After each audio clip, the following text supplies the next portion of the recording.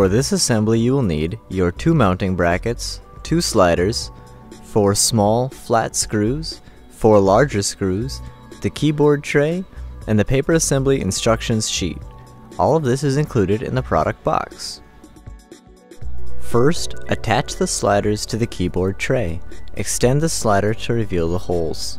We will use the small flat screws to attach the slider. Repeat for the opposite side.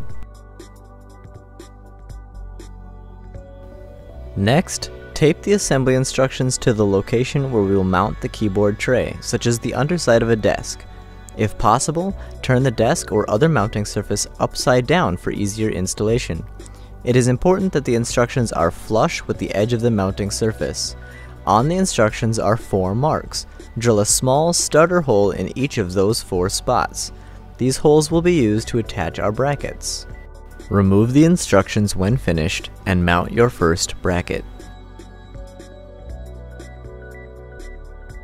Next, use the pegs on the slider to mount the tray onto the bracket that is already installed.